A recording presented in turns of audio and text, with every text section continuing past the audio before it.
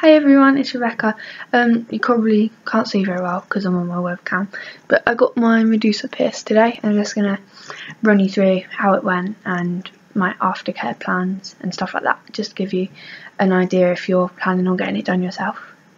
I got it done today and this is all the swelling I've had, which isn't very much.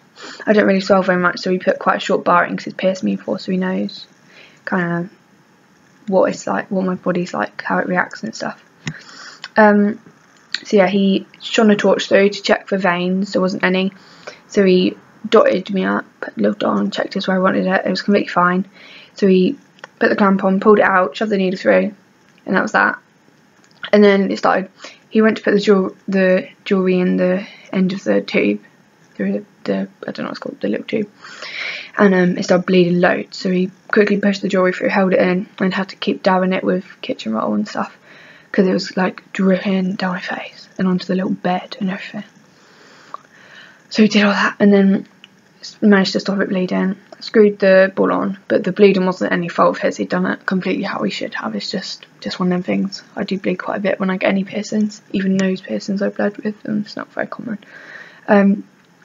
So yeah, then the jewelry's in, he cleaned up the blood and stuff, and then I was going home.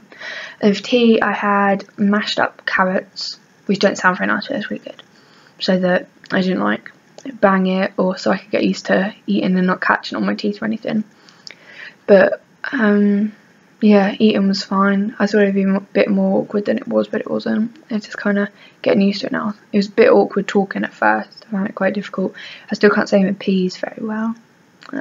But I'm getting there. It's still quite swollen at the minute, but I don't normally swell very much, so he's put an 8mm length bar in, and then I get that changed in 2 weeks. So yeah, it's not going to stick out horrendously, but I thought it might look a bit much with my septum, so I had it flipped up for today, but I've took it down now and there's quite a big gap between them, and so it looks alright, I think, so I'm going to leave it down.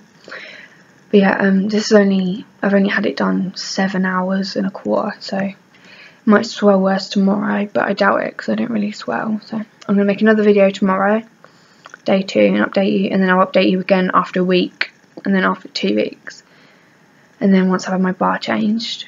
So if you're thinking of getting it done and you have any questions or anything, just comment below or inbox me on my link on the link to my Facebook's in the description. And just let me know of any comments or anything else you'd like me to talk about in my next video. Yeah, this is how it looks. It's like that on the inside. Not very attractive, but yeah, it's done it really well.